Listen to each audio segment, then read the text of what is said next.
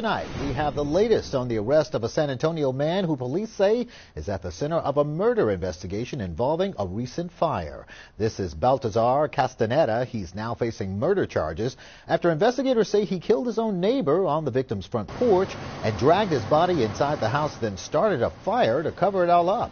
It happened in the early morning hours of February 27th off of Northwest 20th Street on the city's west side. Firefighters found 58-year-old Richard Amasqueta dead just inside the front door. Last week, police used surveillance footage from a nearby school to identify Castaneda, allegedly killing the victim and starting the fire.